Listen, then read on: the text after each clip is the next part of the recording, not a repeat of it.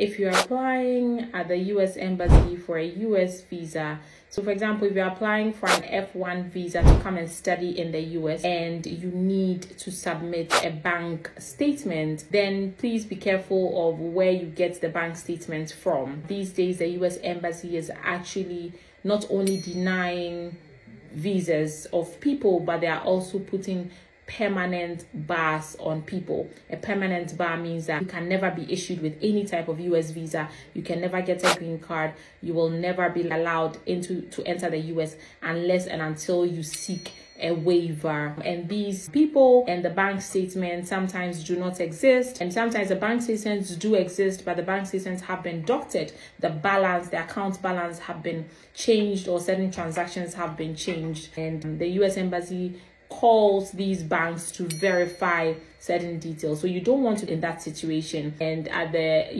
if you are giving a ban, you cannot now claim, oh, I didn't know. So please do your due diligence just to make sure that you are safe. I hope this helps. All the best. Follow me for more.